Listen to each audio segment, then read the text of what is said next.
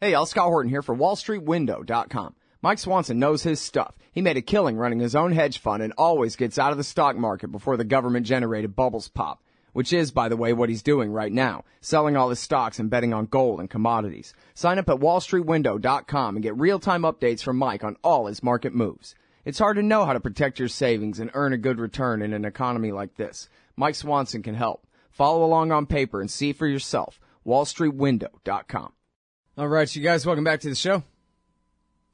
I'm Scott Horton. Next up is Jim Lobe from Interpress Service, Washington Bureau Chief for Interpress Service. That's ipsnews.net, ipsnews.net. And, of course, they run the great Gareth Porter and a lot of other great reporters there. Welcome back to the show. Jim, how are you? Okay, how are you? I'm doing good. Appreciate you joining us today on the show. So the news is that Netanyahu is coming to town. He's going to give a speech in Washington, D.C. to the Congress. He's been invited by the House Speaker, John Boehner. And what's the controversy? He gives speeches to Congress all the time, right? Well, this would be his third speech or to a joint session, if in fact it takes place. Well, the controversy is that no normal procedures were followed with respect to the invitation that was sent and presumably accepted.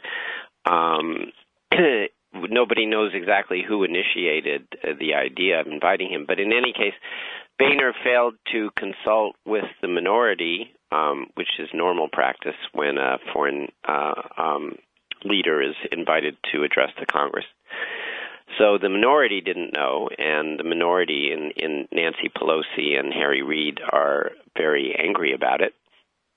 And the Israeli ambassador or the Israeli government did not consult with the State Department or the White House in advance. In other words, this was all done in order to get around the administration and Democrats who were considered loyal to the administration. It was a very unilateral move on both the part of Speaker Boehner and very possibly Senator McConnell, who seems also to have been involved, and Bibi Netanyahu and his ambassador here, Ron Dermer.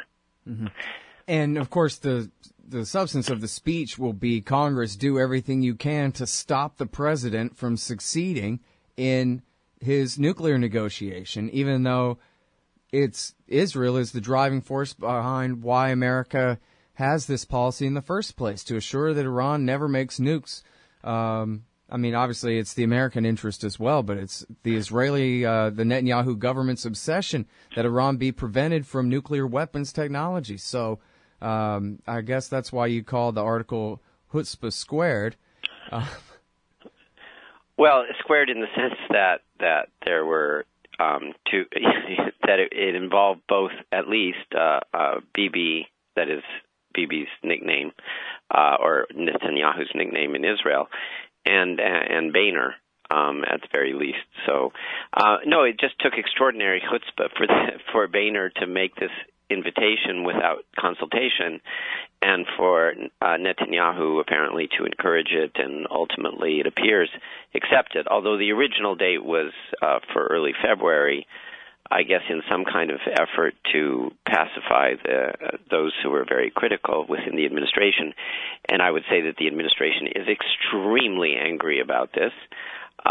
They pushed it back to the AIPAC conference in early March. But that's, of course, just 2 weeks before the Israeli elections, which is the reason the administration says that no senior administration official will meet with Netanyahu if and when he comes during the AIPAC conference, because they don't want to influence the results of a foreign election. Mm-hmm. That would be considered undue foreign interference.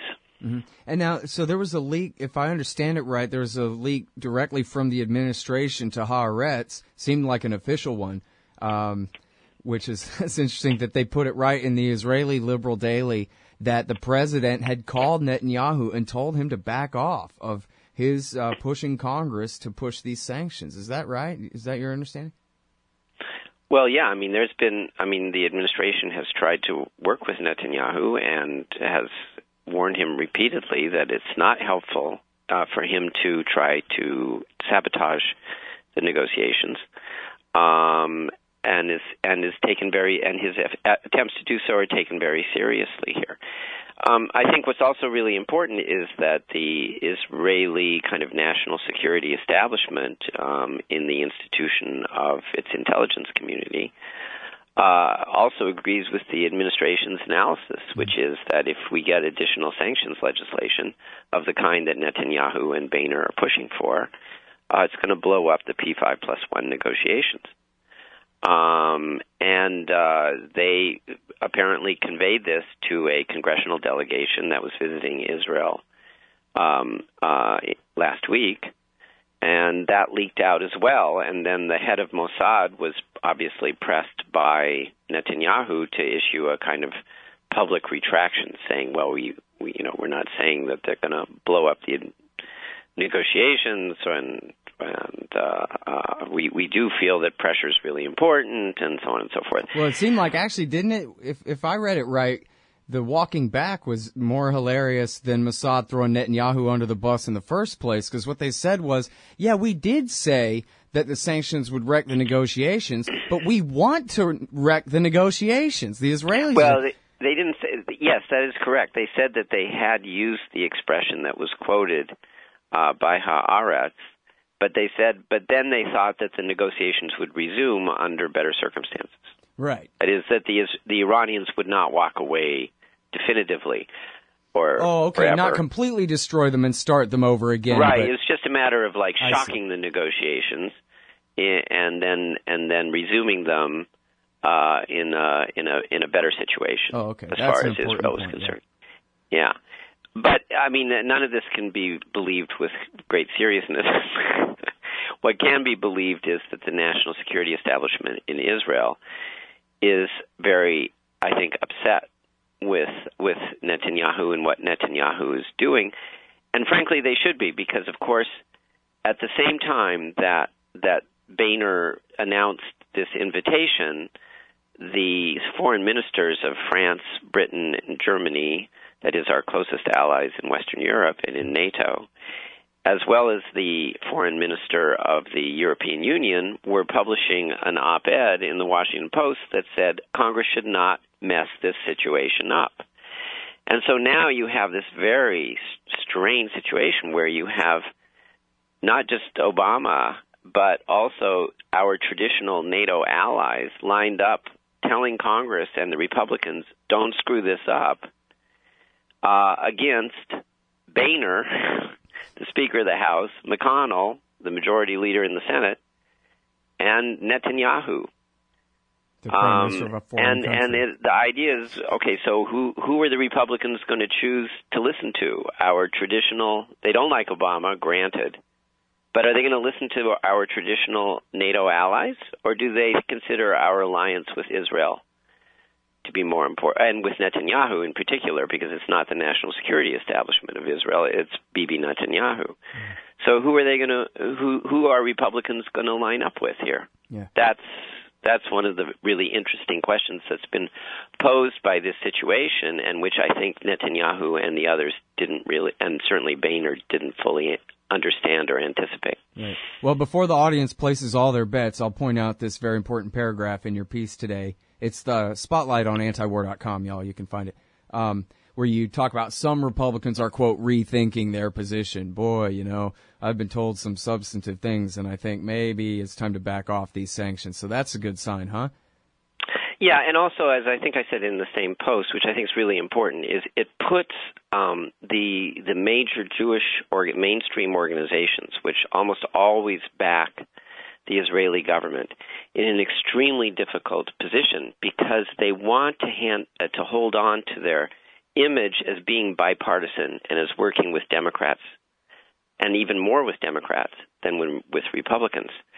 But now you have a situation where you've got the Republican leadership in Congress pulling this stunt off with the Prime Minister of Israel.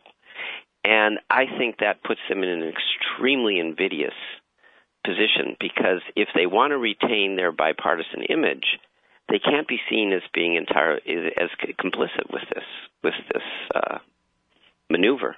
Right.